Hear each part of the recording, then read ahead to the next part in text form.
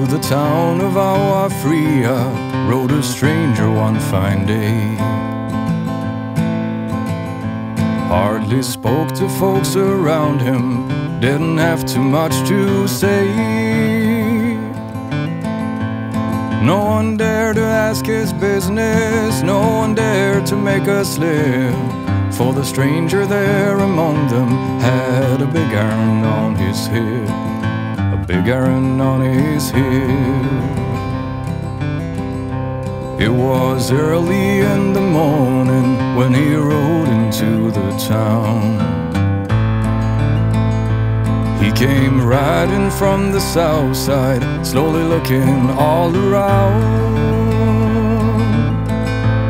He's an outlaw, loose and running, came the whisper from each lip, and he's here to do some business with the big iron on his hip, the big iron on his hip.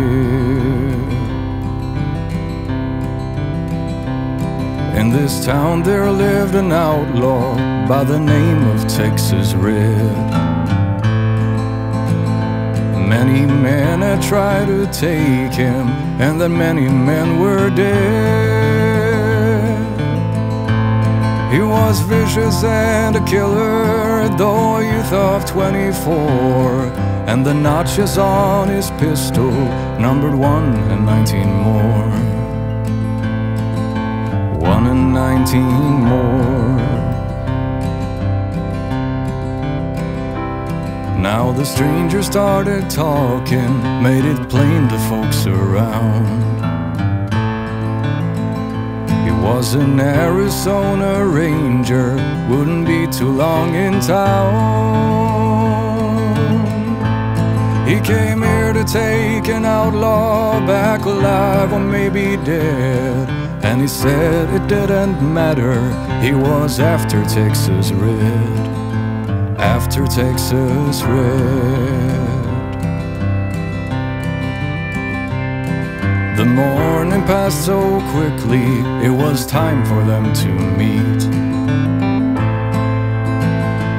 It was 20 past 11 when they walked out in the streets.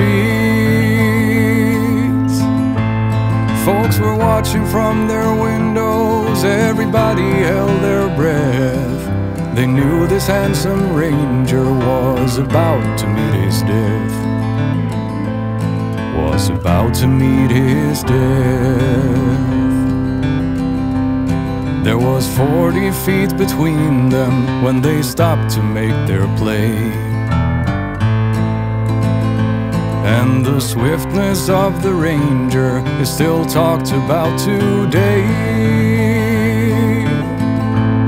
Texas Red had not cleared leather when a bullet fairly ripped, and the ranger's aim was deadly with the big iron on his hip, the big iron on his hip.